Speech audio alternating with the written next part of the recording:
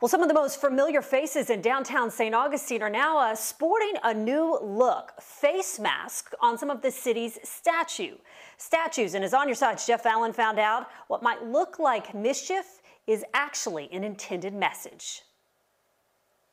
We literally turned around and came back just to take a picture of this for posterity. St. Augustine has a new face, one with a backstory. It actually makes me want to put on my mask now. Some of the oldest city's most iconic figures, statues of Pedro Menendez at City Hall and Pax and Pelli guarding the east end of the Bridge of Lions wearing face masks. It started in March when Wolfgang Scho and his wife Mickey, who donated Pax and Pelli to the city back in 2015, bought 10,000 surgical and N95 masks for the city manager to give staff. He sent them to the fire chief, he sent them to the police department.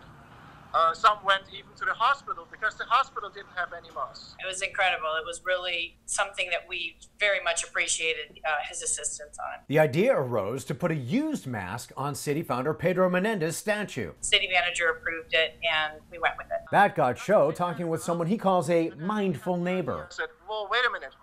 Can you make these for the Lions? She said, sure, and I'm probably bringing myself into trouble confessing that I put them on. And no one I met is losing the seriousness of the situation, but they are allowing themselves a lion-sized laugh at what is a playful act and a public service announcement all at once. We're glad that it made a positive impact, and the fact that the Lions are wearing them is a great compliment to the idea. Pax and Pelli, our two lions, will keep reminding everybody, first of all, remain distance, and second of all, wear your mask. Levity and philanthropy in the face of adversity.